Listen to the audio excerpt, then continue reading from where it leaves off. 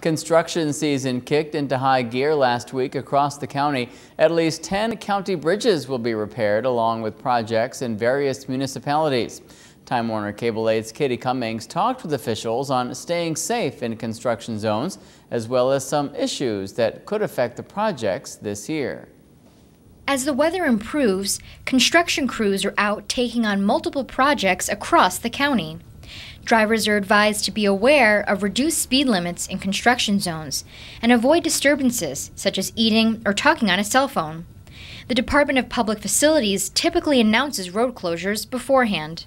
The public should be aware of when those announcements are made and make provisions for extra time that they need to go around the detours and familiarize themselves with the detours because the conditions of the road change.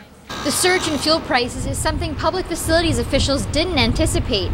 Upcoming projects were budgeted based on 2010 prices, which means some will be affected this year. We have a fixed funding. We have to either request additional funding for maintaining the projects that we have and go forward with the projects that we had scheduled for 2011,